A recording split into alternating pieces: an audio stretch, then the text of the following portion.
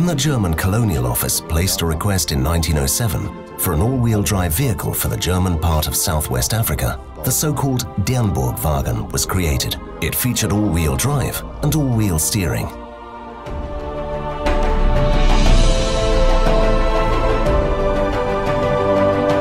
The Persian Shah wanted a real off-road vehicle capable of driving over absolutely anything.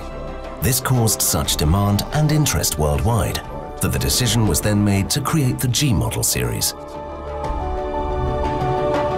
In August 1979, the finished vehicle was brought out on the market under the name G model. I was 12 years old when the G-Class came onto the market. At the time, what I noticed most was the breathtakingly new and modern shape, with the front of the vehicle and the boxy wheel arches in a different colour. This gave the vehicle that solid, robust look. For me, the G-Class embodies the very idea of an off-roader: authentic, strong character, and very individual. There is, of course, an abundance of stories about the G-Class. One of the most excellent ones is the Paris-Dakar victory of Jackie Ickx.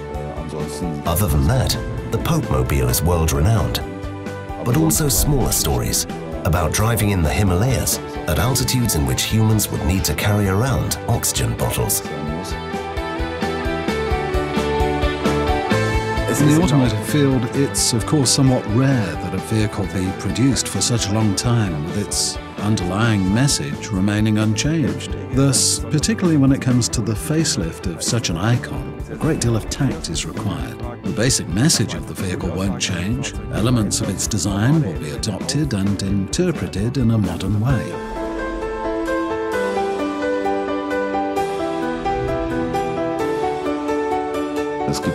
Out there's a fan club and a loyal customer base who quite simply are awaiting this charismatic vehicle with bated breath.